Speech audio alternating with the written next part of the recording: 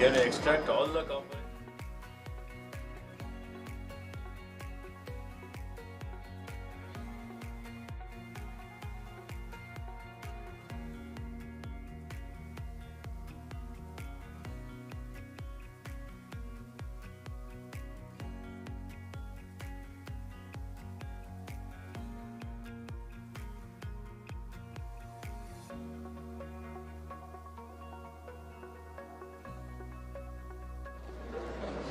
Doing everything here only?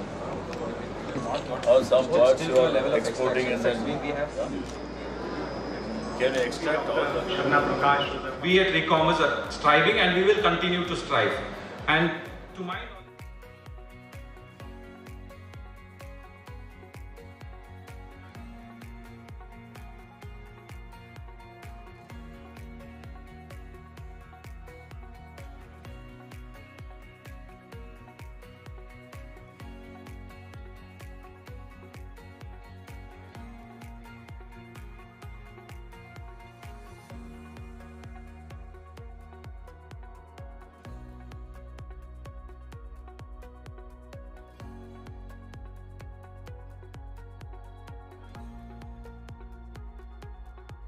Industries, Sharana Basappa Darshanapur and Basappa Darshanapur, Minister of Small Cities.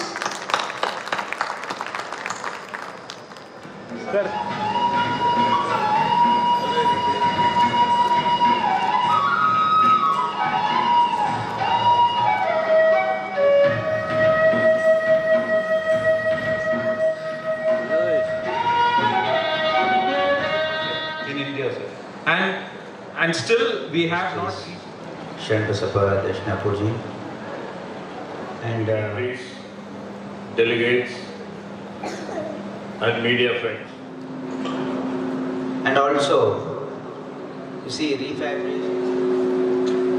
So as a Minister for Skill Development, my government will definitely support. Thanks to one of the biggest threats to our continued existence and sustenance on earth, that is climate change. In these times of great uncertainty, we all have a collective duty towards protecting whatever it is that we have built thus far for future generations. In fact, in the year 1987, the United Nations Brundtland Commission had defined sustainability as the ability to meet the needs of the present without compromising the ability of the future generations to meet their own needs. Ability of the future generations to their needs, but are we really giving them a fair chance at survival? This is the most pertinent and important question perturbing the global scientific community. Policymakers, intergovernmental bodies and all the other stakeholders, all of whom are working to the best of their abilities to arrive at a pathway, the very pathway which can be the key to our continued survival. Human beings as a species have always aspired for betterment.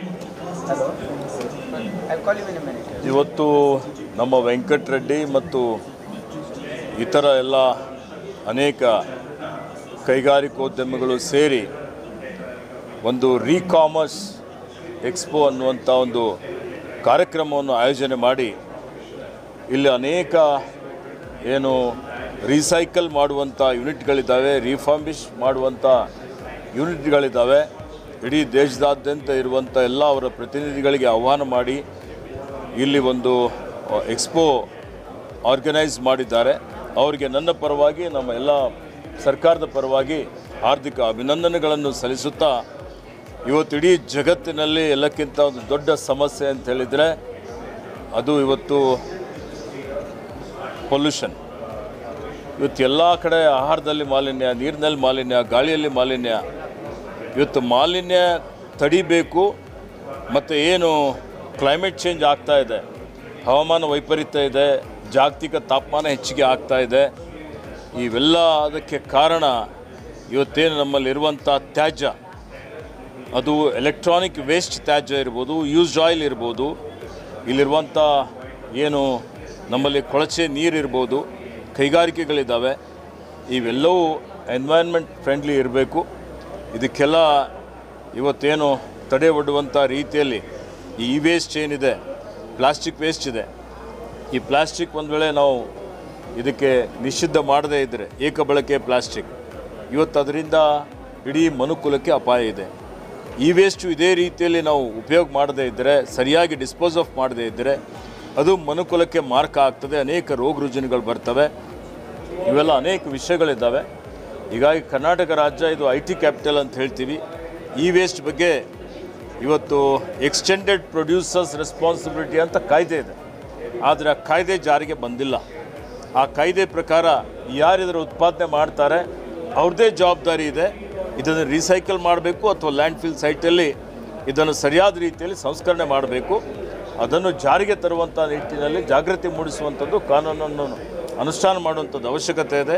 ಆ ದೃಷ್ಟಿಯಿಂದ ಇವತ್ತು ಕರ್ನಾಟಕ ಸರ್ಕಾರದ ವತಿಯಿಂದ ಯಾರ್ಯಾರು recycle plant ಹಾಕ್ತಾರೆ, ರಿಫರ್ಬಿಷ್ ಮಾಡ್ತಾರೆ, ಅವರಿಗೆ ಅನುಕೂಲ ಮಾಡುವಂಥ ರೀತಿಯಲ್ಲಿ ಅವ್ರದ್ದು ಏನೇ ಸಂಕಷ್ಟಗಳು ಸಮಸ್ಯೆಗಳಿದ್ದರೂ ಅದನ್ನು ಬಗೆಹರಿಸುವಂಥದ್ದು ನಾವೆಲ್ಲರೂ ಅದಕ್ಕೆ ಸಹಕಾರ ಮಾಡ್ತೀವಿ ಅನ್ನುವಂಥ ಮಾತನ್ನು ಹೇಳಿ, ಕರ್ನಾಟಕ ರಾಜ್ಯ ಒಂದು ಎನ್ವೈರ್ನ್ಮೆಂಟ್ ಫ್ರೆಂಡ್ಲಿ ರಾಜ್ಯ ಅಂತೇಳಿ ಹೇಳಿ ಪರಿವರ್ತನೆ ಮಾಡಿ ಇದಕ್ಕೆ ಹೂಡಿಕೆದಾರರನ್ನು ಆಹ್ವಾನ ಮಾಡುವಂಥದ್ದು, ಹೆಚ್ಚಿನ ಒಂದು ಉದ್ಯೋಗವನ್ನು ಸೃಷ್ಟಿ ಮಾಡುವಂಥ ಕೆಲಸ ನಾವು ಮಾಡ್ತೇವೆ ಅನ್ನುವಂಥ ಮಾತನ್ನು ಹೇಳಿ ಆರ್ಗನೈಸರ್ಸ್ಗೆ ನಮ್ಮೆಲ್ಲರ ಪರವಾಗಿ ಅಭಿನಂದನೆಗಳನ್ನು